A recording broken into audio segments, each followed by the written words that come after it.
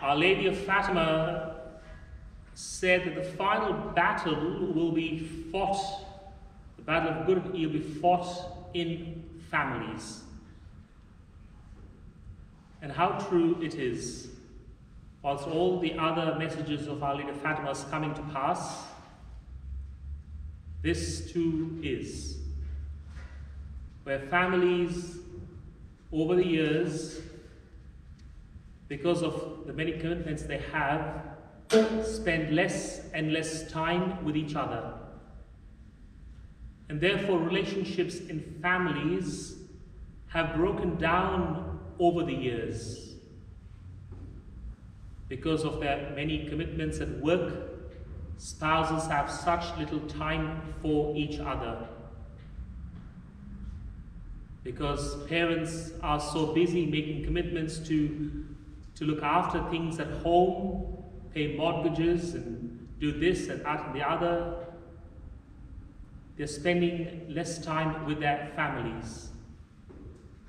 And if they're spending time with their children, it is on the basketball court or the soccer court or near the swimming pool or some music lesson or the tennis court.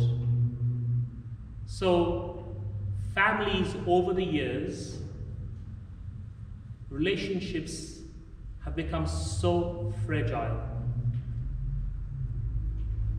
In some ways, this lockdown has been a blessing for families where there is no sporting activity, there is no overtime at work, you're working from home and you get to spend time with the family.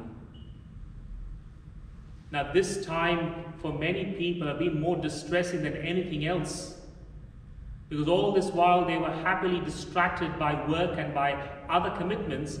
Now that they're living in the same house and unable to go out, it's more stressful. It simply shows how poorly our family life has been over the years. So when our physical relationships have been strained and stressed and come to breaking point, and now that we're all together it's more frustrating, can you imagine our spiritual life, how it's been? Because of the busyness that we've caught up in, we find very little time or no time at all to pray together as spouses or to pray together as a family.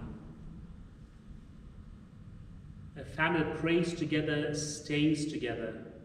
We know that, we've heard it said many a time. It is so important that we pray together. There's a story told about our Blessed Mother on her travels to Jerusalem. As a faithful Jewish woman, she would travel with Joseph, even before Joseph, every year to Jerusalem to participate in the feasts. And this one year, when Mary was traveling to Jerusalem, she met a mother who was in distress. And this mother was so distraught. And Mary, being the woman she always is, concerned about her neighbor, asked the woman why she was in tears. And this woman shared with Mary. She said that her son, who is so young, is living a very scandalous life. He's become a thief in his young age. She doesn't know what's going to happen of him, and she doesn't want his soul to be lost. And she's so worried about him. And Mary, being the woman she always is, says to her, "Do not worry, I will pray for him." And the story is told then, on the cross, when Jesus was dying, there were two thieves, two criminals, who were crucified for the wrong they had done. But only one turned to Jesus and said, "Bid that I be with you in paradise today." And we call him the good thief, because he stole heaven at the last moment. But that was not all. Mary promised to pray for him. And he was a little boy whose mother Mary promised that she'll pray for him. And there you see, the prayer of conversion takes many years. For some, it happens straight away, but some, it's a lifetime. But as long as Mary kept praying for him, there at that last moment of his death, he asked God for his forgiveness and asked that he may be in paradise with him. And heaven was promised to him by Jesus. Our Lord would never refuse his mother anything. And so her prayers were heard. The good thief got to go to heaven. And St. Paul tells the young community in Philippi, they're a young, vibrant Christian community, and they're having lots of problems, lots of struggles. And St. Paul's message is very simple to them. He says, don't worry. Pray for whatever you need. Pray. In our life, we spend so much of energy worrying about things. It's more mental anguish to worry about something. And at the end of it all, you can't fix it. And therefore, let's conserve our energy and channel it into prayer. And the greatest prayer that we can pray with the greatest person is Mary. After the Holy Mass, the Rosary is a prayer that enables us to stay close to Jesus. What better help than to have the Blessed Mother praying for us in heaven, asking that we who are sinners will be given the grace to live a holy life. We say 53 times in the Rosary, Holy Mary, Mother of God, pray for us sinners. We're not saying pray for us because we are saints. Pray for us because we are sinners. And pray for us now because we need our Lord's help to change our life, to convert, to be better in following Him. But also pray for us at the hour of our death. In these times, in these days, where it's so hard for people who are dying, their family is not around, some can't even get a priest to come and help them in their last hour of agony. But anyone who prays to Our Lady, I can assure you that she will send a priest for you. There was a woman in our nursing home who prayed the Rosary faithfully every day, had a wonderful devotion to Mary. For several months, she had no visitors. No one could go and visit her at all. Not even her family, her daughters, nobody. She contracted the virus. She was dying. And no one knew when she was going to die. But the moment she contracted the virus, the daughters kept asking every day for almost 10 days, can we come? Can we come? Can we come? No, no, no was the answer. But on the last day, which no one knew it would be, the daughters were allowed to go. And they wanted me to go, and so they asked the nursing staff there if I was allowed to come.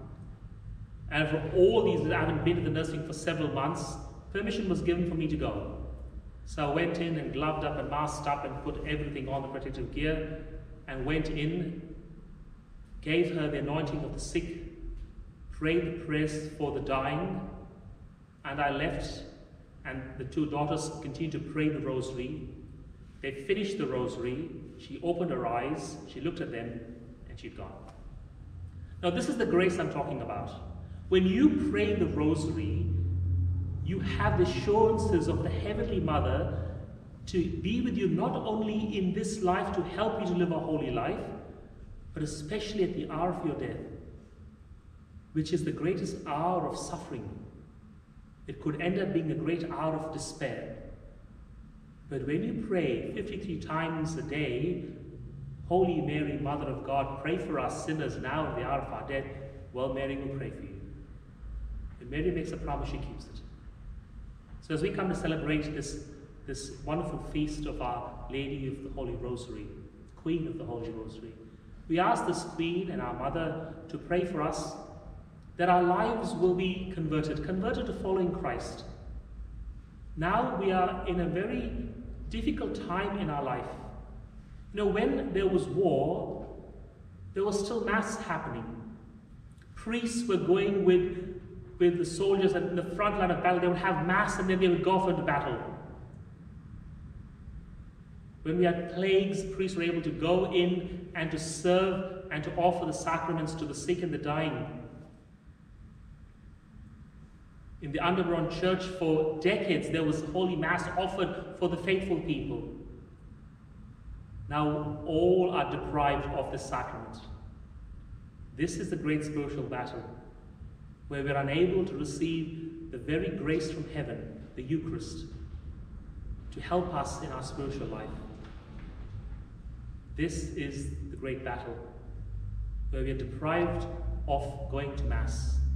Whilst you can go to a pub and have alcohol, you cannot come to church and receive the spiritual gifts. You see the time that we are in? That is why it's so essential that you pray the Rosary more fervently now than ever before. That when you pray the Rosary, meditate on Jesus' life. Don't just rattle it off. Because every time you meditate on Jesus' life, you receive the grace through Mary to come to love Jesus more and to live a more Christ-centered life. And Mary enables this to happen. So let us ask our Blessed Mother, through the Rosary, each day, to protect our families, to obtain for us the grace from heaven, to remain faithful to Jesus, so we'll be able to be fruitful in our life each day. In the name of the Father, and the Son, and of the Holy Spirit. Amen.